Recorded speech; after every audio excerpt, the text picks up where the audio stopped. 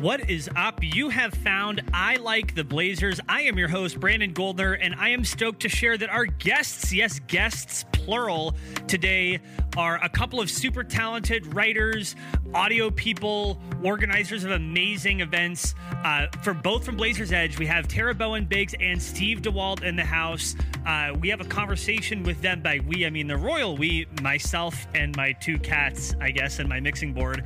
But we all three of us talk about the Blazers' early season so far, going 3-2 in their first 5 games, talking about Skal Labissiere's role, if Zach Collins is going to be out for an extended period of time, with Hassan Whiteside out for at least this game against the 76ers that's going to be played today, November 2. Talked about that, Damian Lillard's leadership, and a bunch more. But before we get to that, I really quickly wanted to hit on one specific point, and then we'll get into the interview, which I very much enjoyed. I just want to talk a little bit about something that we did mention on the pod, which is CJ McCollum's ability to draw fouls or inability to draw fouls.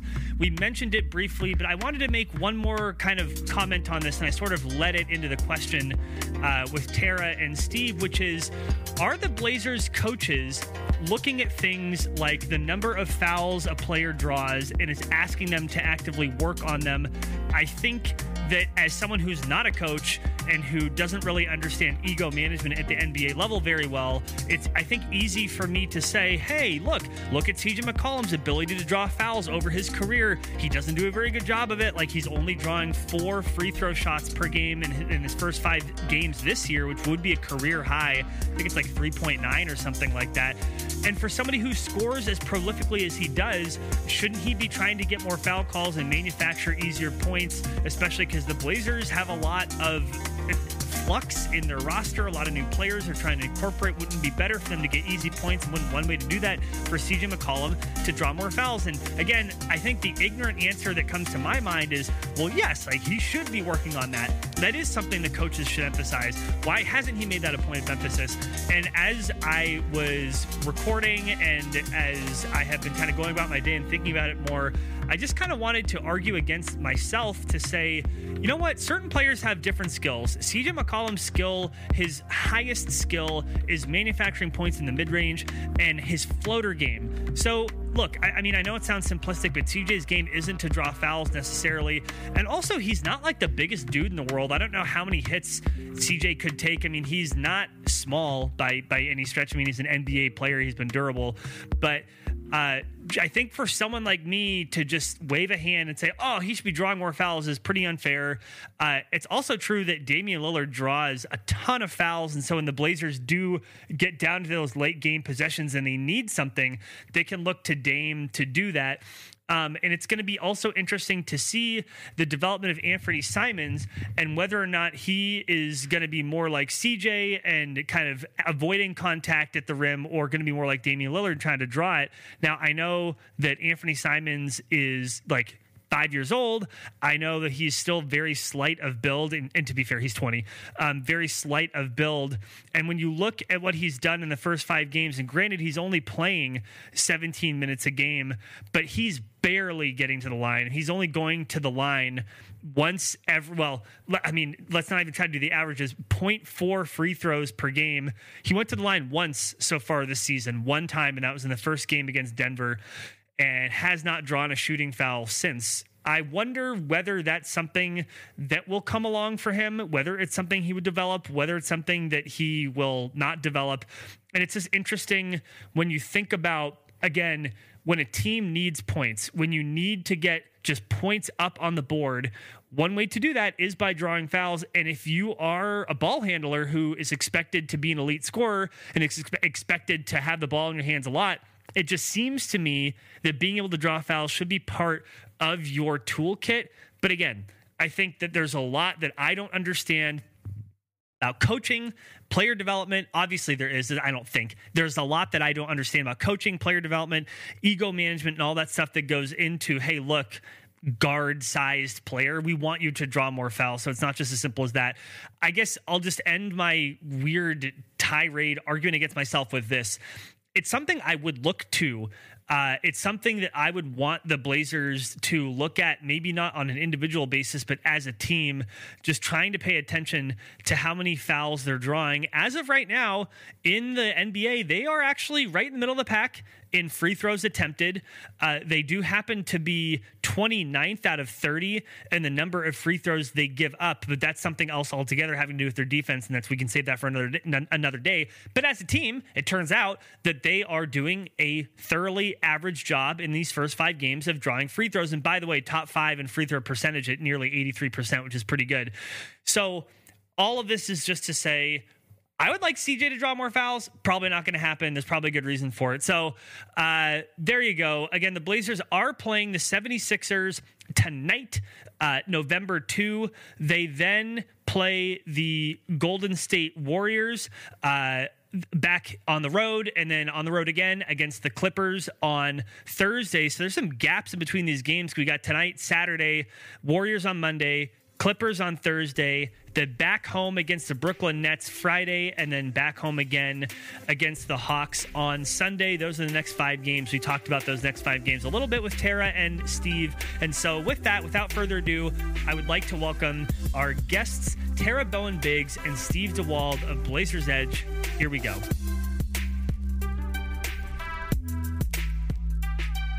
Tara and Steve, I appreciate you taking the time on this super sunny afternoon. How's it going? Tara first. Wow. Yeah, it is so gorgeous outside right now. I love this time of year because I love it when Blazer games, when it's still light out. And this is probably the last one where we're going to have any light before the game because tomorrow's daylight savings and that's all going to go out the window. Oh, man. Yeah, go. I'm at the point of no return whether or not I need to mow my lawn one more time before winter comes. So I'm a curmudgeon when it's this nice this late in the year. I'm ready for rain and for me to put everything away and not have to worry about it. You got to do that last mow. The only problem is you might get, it's November. You might have a couple bees who are still out there and they're super angry. Those stings don't feel good. I still have a couple weeks left of soccer practice, so I need it to stay nice for at least a couple more weekends. Do you do? So you do outdoor soccer stuff? Yeah, I'm coaching for Special Olympics. Oh, that's amazing. Not that do you want to just give a quick blurb about that? That just sounds incredible. Oh, it is, and I'm totally doing it because Damian Lillard is a Special Olympics ambassador, and that's what got me started, and I just love it. We've got a soccer team, and they had a tournament last weekend, spent a whole day out in the gorgeous sunshine out in, what was that, in Clackamas County, and we got another tournament coming up in a couple weeks, so we're just getting ready for that, and I love it, and having an awesome time with some amazing athletes and amazing people. That's so cool. That's rad. Speaking of soccer, my girlfriend Cassie is into soccer. I've never played before in my life, but I have bought cleats. I got shin guards. I'm going to start playing, even though I'm about to turn 35, but I guess you can teach an old dog new tricks. But enough about soccer. Let's talk about Blazers basketball. I wanted to start with a pretty basic question for both of you. The Blazers have played 5 games. They're 3-2. They just went 3-1 on that road trip, which was really good to see. And I'll start with you, Steve. With this 3-2 start, been some ups, been some downs. Has there been anything in particular that's jumped out at you that's particularly surprising or interesting, or anything that you're just keeping your eye on so far early in the season?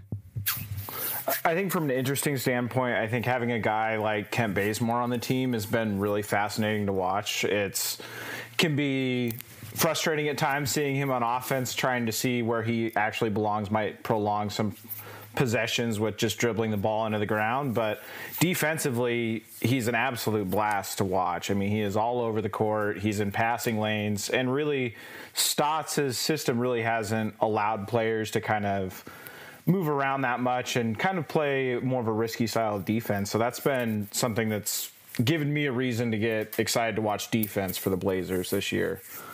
Yeah, I'm hoping that he assimilates more into the offense as time goes on. As of right now, averaging 8 points on just 37% shooting from the field. But like you said, has been amazing on defense. Tara, what's popped out at you so far in these first 5 games? Well, somebody that I've had my eye on and been excited about all summer is Skal. And I never, ever would have wanted him to get more minutes because of somebody else's injury. But I'm very curious to see how he's going to be doing if Zach Collins is in fact going to be out for a while. I also was just kind of loving Zach Collins' defense. And to Steve, to kind of add on to you, it's been fun watching just something new and different. Like Bazemore is just a different player than we've seen for a while. And so just like retraining my eyes to watch who these new players are, that has been very interesting to me. I found it to be the same, the retraining of the eyes thing. Have either of you had that, like, you're watching the game and in years past, because the team has remained more or less the same, you're like, oh, like, you see that the way they run or just the way they looking at their back, you know who it is. And this year it's like, I don't know who I'm looking at. I have to look at the number, look at the name. Like, are you finding you have to, like, kind of, like, relearn the players on the court? Because I definitely am. I think just where they are in certain situations, just that's not where Al-Farouq Aminu normally stood. Yeah. Like, what is Anthony Tolliver doing out there? You know, so just little things like that, like you mentioned. But and then just watching guys kind of learn and slowly adapt. Like, you're watching guys like Anthony Simons slowly get more and more confidence in the system, and you're seeing Bazemore, who's integrating into the offense, realizing when he misses a pass or when he kind of stalls the offense out, and it's all part of the process. And then it also has made me appreciate some of the things that Jusuf Nurkic did in the past, as far as being able to get the ball off pick and rolls really easy and really kind of make himself available and a big target.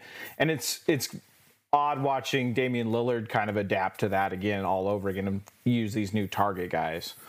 Yeah, to piggyback on what you were saying, Steve, one of the things that I was very curious going into this year was how was Damian going to react to not having his regular screen setters, because between Jusuf Nurkic and Myers Leonard, also, even Al-Farouq Aminu, like, he was used to running certain screens and getting a certain amount of space based on how those former big guys were playing. And wow, things seems a lot more crowded at this point, where they're all getting used to running those plays. Like, some of the plays are the same, but some of the plays are just completely different. So that's another part of, like, retraining my eyes. Like, I had just gotten used to, like, what it looked like when, CJ curls around Myers, and it's like, okay, now we don't have that anymore. Yeah, I mean, with so many new players, I think they lost like 70% of their starters' minutes either to injury and Jusuf Nurkic or to people being traded away and not being on the team anymore. It's definitely a different look. I wanted to ask one more question about Bazemore, and then Tara, to your point about Skal, after that. With Bazemore, there have been a lot of plays that have been like hustle plays, energy plays, those plays where it's just like, look, you just have to want it more than the other person. There was a jump ball late in the game. I think it was against the Spurs where he saved it from almost going out of bounds. Maybe it was against the Mavericks. It's all kind of blurring together already. But do you think, let me ask Steve this, do you think that Kent Bazemore, the energy that he brings on defense and just the passion with which he plays the game, I don't mean to be blasphemous with this, but do you think that he could be a fan favorite in the way that Wesley Matthews was, that he brought that, like, energy, that essence of, like, we care about this game? Is that something that you think Bazemore can maybe inject into this team? And please say yes. I as much as I'd like to say yes, I think the dynamic of when Wesley kind of became what he was for Portland, there was a little bit of a power vacuum between Brandon Roy's exit and the emergence of Damian Lillard as that backcourt leader. So I think trying to replicate that is almost impossible now. But as far as on the court production goes, I think these guys who have been, taking an unorthodox path to the league, you have a guy like Kent Bazemore who had to grind his way onto a roster. I think that type of attitude is extremely useful for especially the young guys like Gary Trent Jr. and Anthony Simons and Nasir Little. But I think that rubs off on everybody. And he had a great quote with Jason Quick a few weeks ago, or maybe it was Joe Freeman. It was after one of the practices, but just talking about, I wake up to play defense. And I think that's something Portland hasn't probably had since a guy like Wesley Matthews is there. So I can see it, but I just don't know if anyone's ever going to reach that level quite for me as Wesley Matthews that's did. true. But speaking of a vacuum, the Blazers do have a vacuum, a need for perimeter defense, which is something that he, and probably on this team, he alone can bring. I wonder if maybe some of that will just come out of necessity. Tara, what do you think? Is Kent Bazemore the new Wesley Matthews? Please say yes. Well, for me, yeah, he has a very similar feel when he steps on the court because he brings a lot of intensity. But the thing that, I loved Wesley Matthews always just playing on a chip on his shoulder, and he always seemed like slightly mad, like every time somebody else won the ball. And with Bazemore, he just brings this, like, he just seems so happy every time he steps out on the court. And like the first time he, dove into the crowd during Fan Fest, that pretty much won me over. If somebody could, you want to show so badly how glad he was to be there and how much he wanted to contribute from like the very first play of a scrimmage. That was really exciting to me. I see what you mean, Steve, about, Wesley Matthews not only was a guy who brought defensive energy and, a special kind of feeling to the court once he stepped out on it, but at that point he was also kind of taking on a leadership and filling in some of that while Damian was getting his feet under him, in that sort of situation. And like Bazemore doesn't need to do that. He just seems like a guy who's just so happy to be there and so happy to be playing basketball. And I just love watching players who just seem so happy who just love playing the game. Me too. And it feels like, and I think Steve mentioned this before, how that affects other players. I think that's a real thing. And this is maybe a topic for a different podcast, but when we talk about analytics and advanced stats, it's really just a way of trying to measure stuff that is happening on the court. It's a way of measuring things that are happening that can affect the game in positive or negative ways. I wish that we had advanced statistics for caring, that we had advanced statistics for energy, because that is a real thing that affects the game for good or for bad. And I do think that if you had a metric for that Kent Bazemore would be way high up there. Let's talk about Skal Labissiere. Tara, you mentioned him before, and I, as we talked a little bit before the podcast, was mentioning, we all were, about how important he's going to be, given that the Blazers are without Yusuf Nurkic. They're going to be without Zach Collins as of today, the recording on November 2. We still don't have a timeline for Zach Collins' return from that shoulder injury. And that Hassan Whiteside has twisted or hyperextended his knee, and he was coming off of an ankle injury in training camp. So the Blazers they're going to be needing bigs. And to my eye, Skal Labissiere has looked a little bit better watching him play, knowing which spots to be in, kind of following Dame on drives and getting those offensive rebounds. He's looked better to me by my eye than he has on paper. And the last two games has been playing a more and more important role. Tara, let me ask you this. Skal was pretty highly touted when he first got into the league, especially by, speaking of analytics, people who are very familiar with him, and like Nate Duncan, Daniel LaRue, if you listen to the Dunked On podcast, they talked a lot about how good they thought Skal Labissiere would be. He's still in his early 20s. Do you think that maybe this is the opportunity, the time and the place, and the opportunity he needs to maybe fulfill some of that promise that he had when he first got into the league? Well, sure. I mean, hasn't pretty much everybody experienced that once they got to Portland? Yeah. When you look, I actually went down the rabbit hole of Skal highlights yesterday. I was watching some of his games in Sacramento, and he was demonstrating a lot of the same moves that we see now, but he wasn't alongside Damian Lillard when he was doing it. And one of the things that I've noticed about Skal is a lot of the times when good things happen, Skal is nearby. Like, he might not be the one who scored. He might not be the one who got the rebound. But when you watch highlights, Skal is one of the people that's often nearby. And I just think that he's in a really great situation right now. And I absolutely think that he could be one of those guys who really, everybody does better pretty much when they get to Portland, but I think he's somebody who could really blossom, to the next level. Not just play well, get a good contract, but I think this could be a really great place for him to live up to some of what people were saying about him when he first came in the league. No, I agree. I mean, with some of the big things that haunted Skal through his career going back to Kentucky was just kind of the mental toughness aspect of his game. I mean, all the physical traits are there, and I think it's a testament to how he's adapted and played so well here. Because I don't think it's easy to be, you're starting out as a third, fourth guy on the depth chart, and to be that next man up mentality and come in and perform well really kind of puts a lot of the questions I had about him at ease. As far as offensively, I think he plays perfectly inside Stotts' system. He knows exactly, or basically knows where he needs to be, and he's familiar with how the offense works. So he's able to he's the only big man so far this year that has done anything off a short roll. I mean, Whiteside is all the way to the rim, and Tolliver's picking and popping. So there, I believe it was the San Antonio game. He, got the ball in the short roll and looked around for a pass, hit an elbow jumper. I mean, that's just something they haven't had since Nurkic really left. Defensively, I still think there's a work in progress. I think some of his spatial awareness, as far as where he needs to be on the roll and where he needs a cutoff angle, still needs work, but that's all stuff that is going to come with experience, and that's that whole defensive unit gelling together that's going to improve that. Right, and he's still getting called for, moving screens and all that. That's going to take some time to work out, but I really like the intensity with which he's watching the veterans and the people who he's playing alongside. I mean, just starting at, I think it was the first preseason game against Denver. I remember watching Damian point to exactly where he wanted Skal to go, and Skal going right there. And he just always seems very connected and engaged with whoever is out there on the floor. Like he's really actively learning while he's out there.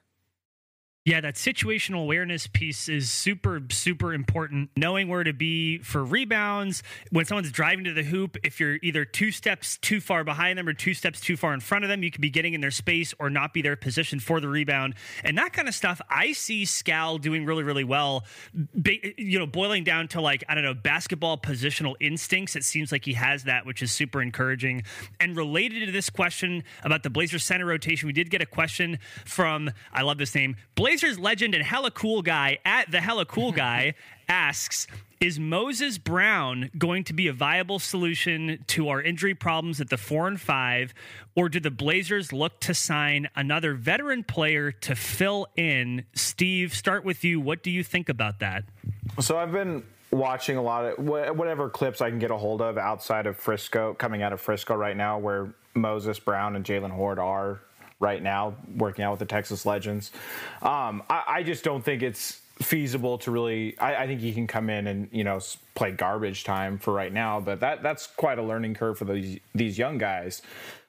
That being said, I think once the opportunity opens for 10-day contracts, I think the Blazers are definitely going to be a team that utilizes those, and you're going to bring in some of these journeyman kind of specialist guys to, if you need a guy to come in if there's foul trouble to get, a few quick rebounds and run the court, you can, bring a guy in. If you like him, you can bring him back for another 10 days. I think that's more of the way that they want to approach this, judging by how they went about things last year. I think they like having that extra roster spot open for as long as possible, and kind of everything is geared to what it looks like will be a major trade at the deadline. And I don't see them trying to fill that position either by calling up either Jalen Horde or Moses Brown permanently, or and converting their two-way contracts, or signing a veteran guy like a Joakim Noah to fill that roster spot for the year. And when are teams allowed to sign 10 days? Is that in December? I believe it's after the G League showcase, so that will be early December, I believe. Okay, Tara, what do you think? Is Moses Brown the solution? And by the way, they may need a player to sop up those garbage time minutes. So would it be him, or do you think it might be somebody else? Maybe Pau Gasol getting healthy? I mean, I know he's at the end of his career. What are you thinking about that backup 4-5 position? Well, to start off with, from your mouth to God's ears, that there will be garbage time, because so far everything has just been right down the wire pretty much. So I'm hopefully hoping the good kind of garbage time. Yes, exactly. That's what I was going to say. Is I'm hoping that we're going to have the garbage time where Dame can sit for a lot of the fourth quarter, because he's gotten them enough of a lead and he doesn't feel like he has to go in. I agree with Steve. I think the Blazers historically have been, and Stotts have been reluctant to rush young players into situations that they're they're maybe not quite ready for. So I think it would be more likely that they'll try to figure out what to do with their current players, or, you know, if Zach Collins is going to be out for a while, bringing in somebody else rather than relying on Brown to come in and do it. As much as I love watching him, I just don't know that he'd be ready for that kind of a situation. I'm interested to see how much Pau Gasol has left to give. And again, he doesn't need to be a world beater. If he could, I mean, the Blazers are going to need, 8, 10, 12 minutes at center at a time. And maybe Pau Gasol can bring that. Let's bring this around on our last question here to get you both out of here after this. To the Blazers' best player, Damian Lillard, has been having quite a season. I know the sample size is small, but if you follow I Like the Blazers at I Like the Blazers on Twitter, we tweeted out a little bit earlier that through 5 games, Damian Lillard is averaging career best in points, rebounds, assists, steals, blocks, turnovers, as in less turnovers, and free throws. Tara, is this just a continuation of how Damian Lillard has gotten slightly better and slightly better every year? Is this a function of the team having a lot of change and he kind of senses that he needs to be a little bit extra? What do you chalk this up to? The second. I am super stressed out about how much he is having to play and come in and finish games right now. That's what I kind of alluded to that earlier. I love that he can do it. Don't get me wrong. And I'm sure that, he is, I don't know if he's fine, but he understands that right now, if the Blazers are going to log as many wins as they can early on in the season, he needs to do that. But boy, it stresses me out to see him have to do that game after game after game. And I love the fact that he has these numbers, but it's making me nervous, makes my stomach hurt how he's been getting them. And like I said, I wish that it was back during when Steph was getting MVPs and he only played 3 quarters. I'm hoping for those days ahead for Damian so he can get some rest. Yeah, I think it just comes down to sustainability right now. I mean, Lillard's fourth quarters through this season have been unreal. He leads the league in fourth quarter point scoring, just over 12 points per game. I mean, he's consistently kind of been in that top 10 list throughout his career. Jason Quick had a great tweet about it, I believe yesterday or early this morning. But really, I just get worried about long-term and getting into playoff series and against contenders where Portland doesn't have a way to manufacture easy baskets. That was something that Yusuf Nurkic or even Enes Kanter, you could throw the ball to them in the post and, give Dame a play off. Now, ideally, a guy like Rodney Hood has shown glimpses of being able to create his own shot. Mario Hezonja on the second unit has shown glimpses of that. But once you get into a playoff series where you're facing the Kawhi Leonards and the LeBron Jameses of the world, those are the guys that have this big wing presence that can get those easy baskets. And when you're asking Damian Lillard, a player of his size, to exert that type of effort this early in the season, it is a little worrisome for the long term. But for now, it's always nice to see that your star player has that extra gear and knows how to get to it and get you back in games, because that's what they're going to have to do before this whole roster comes together. Is they're going to have to win a few games ugly until everybody really kind of knows what's going on and who's injured and who is going to be there for the long term. Well, and about manufacturing easy points, one thing I've wondered is whether the Blazers have been talking to CJ McCollum about, hey, man, you need to get to the line more. Because when you look at CJ McCollum's career free throw attempts, I just pulled them up right now, he's averaging a career high in free throw attempts this year at 3.8. He's getting to the line only 2 times per game for someone who's scoring 23 points a game. Is it just me? I mean, I'm not trying to put too much pressure on him. I just feel like maybe they can get some points that way if he I don't know, maybe he's too small. I don't know.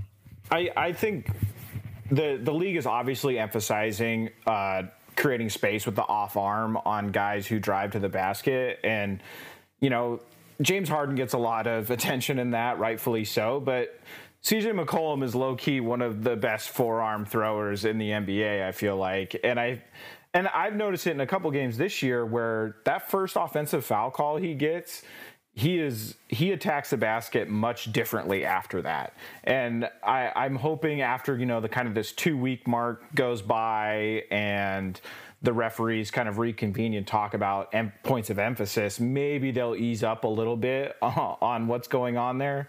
And maybe that will transition, hopefully, to more McCollum attacks at the basket.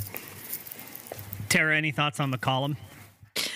I mean, that was one of the things that I was hoping that we were going to see coming into the season, because, how every year people add a few more tools to the toolkit, and learning how to get to the free throw line. It seems like it's probably about time for CJ to concentrate on figuring that out. And it's a skill, and it's something that I totally believe that, CJ, as much as he's a student of the game, will figure out. And then he's also got to make those free throws. He even mentioned it on his own podcast that he was having a hard time with those clutch free throws. So I'm hoping that by the end of the season, maybe sooner rather than later, we have seen him increase his ability to get to the line as well as finish those, especially clutch free throws. One more quick question and then out. I lied. There's one more. So I want to talk about the Blazers' schedule briefly. They have basically their schedule has been and will continue to be pretty road heavy through the end of this month, through the end of November. But let's not look that far ahead. Let's talk about just the next 5 games and what you think they're going to be doing in those 5 games. So in the next 5, they have tonight, 76ers, there's no Joel Embiid, but there's also not going to be any Zach Collins, and Hassan Whiteside, I think, is still up in the air. Said the 76ers, and on the road with the Warriors, who we know Steph Curry is going to be out for a long time, and maybe Draymond Green, too, with a finger injury.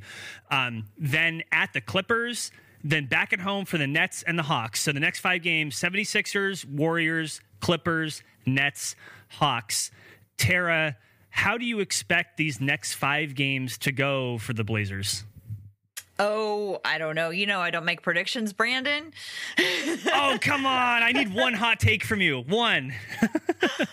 My hot take is by the end of the next 5 games, I want us to have a definitive nickname for Skal Labissiere. Okay, that's completely fair. Steve, you can choose to artfully dodge the question. I love your political instincts are amazing, Tara. Steve, what are you thinking about these next 5 games? What comes to mind for you? No predictions needed, but just what comes to mind when you think of those teams? I think the home games that the Blazers do have, they need to take care of business, and that starts tonight. Yes, it is going to be a battle of no bigs tonight, is what it's looking like, but these are games that the Blazers have to win in front of the home crowd, and I expect the new role players always play better at home, and some of these new guys really, yes, the preseason crowds are loud and opening night was loud, but these guys haven't really got to fully experience, what the Moda Center or what the Rose Garden has to offer. So I'm hopeful that they take care of business at home. That would be my takeaway for the next 5 games. Speaking of bigs, I hear Brian Freeman is still available, still remains unsigned. Blazers edge writer Brian Freeman. Okay, that's it. I appreciate both of you so much. Tara Bowen-Biggs and Steve Dewald, both of Blazers Edge, and Tara Bowen-Biggs, also one of the leaders of Women Hoops and Talks. If people wanted to reach out to you, starting with Tara, then to Steve, if they want to reach out to you, interact with you, connect with your work, how would people do that? The best way to find me is on Twitter at TCBBIGGS. So that's 2 B's and 2 G's. And please reach out to me and let me know if you have a preference for what we're going to call Skal, because Skal totally needs a nickname. And then also I will just mention that the next Women's Hoops and Talks meetup is on the 12th of November. That is coming up pretty soon. We meet at the McMenamins on Broadway and we watch games together. It's a lot of women attend, but men are welcome to come too. We just center the voices and the takes of women during those events. So thanks for having me on, Brandon. Appreciate it. Heck yeah. And Steve, where can people reach out to you? I'm the same on Twitter, at Steve D Hoops. I'm on Blazers Edge way too much, devoting way too much of my free time to that. So I usually check the comments on there if you have a question about something I wrote or a comment, as long as it's nice or to a degree. But yeah, that's the best way to get a hold of me. I don't have anything else too exciting going on, so that's where I'll be. Awesome. Thank you both so much. Thank you.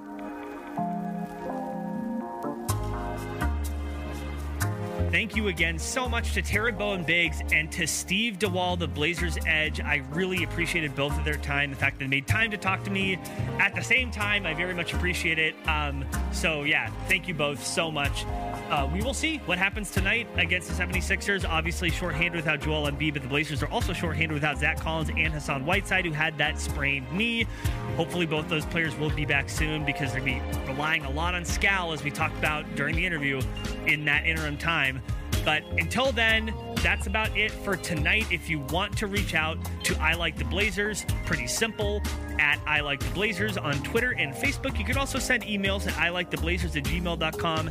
But what's really going to help is if you please give us those 5-star reviews. It doesn't matter which way you're getting your podcasts. If it's Apple Podcasts, Google Play, lots of other ways, Spotify, Stitcher, CastBox, Radio Public, can't even name them all. But if you could please subscribe and give us a 5-star review, that's what helps people see the show, and it really does make a huge difference, and so I would appreciate it.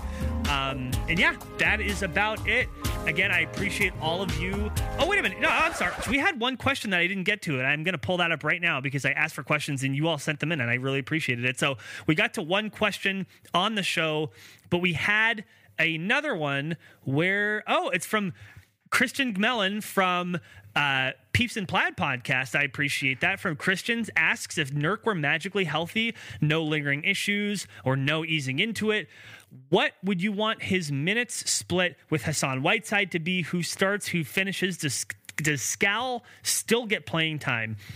I would think if Nurk were magically perfectly healthy, you'd probably want his minutes to go back to what they were when he was perfectly healthy. He was an extremely effective player. He was the Blazers' second best player last year, one of the most effective defensive players in the league last year by some metrics, which is pretty surprising. Also an extremely effective offensive player. He was learning how to pass a little bit more. So yeah, I mean, I would want to see him play all the minutes he got last year. I'd want Hassan Whiteside to be the permanent full-time backup big, and that probably squeezes Skal out unless Zach Collins, as he is right now, is injured, which is kind of a bummer because I do like Skal as a backup. Now, where this might change is if the Blazers decide that they want to trade Hassan Whiteside at some point during the year, which they definitely could. He's an expiring contract. There are teams around the league that would want some salary relief. If the Blazers are thinking that they have to maximize Dame's prime right now, they may be more than willing to take on a large contract. Look at what's happening with the Pistons with Reggie Jackson going to be out, I think, several weeks, maybe even months with a bad back. Does that mean that a player like Blake Griffin is on the block, or even their max player Andre Drummond? Stranger things have happened. You don't know. And let me back up. Andre Drummond is not someone who fits on this Blazers team at all. Blake Griffin ostensibly could if he were healthy, or a player like Kevin Love, or a player like, name player X on team Y that wants to shed long-term salary. And the Blazers have some young pieces. They have their own draft picks, and they may be willing to trade, again, an expiring contract like Hassan Whiteside to facilitate that trade. So that's what I'd be thinking. To short answer your question, I want Nurk to be playing as many minutes as he had when he was playing last year. If he came back healthy at his best, he is the Blazers, if not their second best player, which he was last year, again, by the way, then their second most important player because of what he brings. He is critical to this team's success. He truly is. So long term.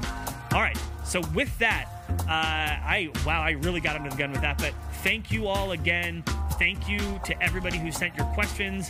And until next time, this is I Like the Blazers. I am your host, Brandon Goldner. Thank you all so much, and enjoy your weekend.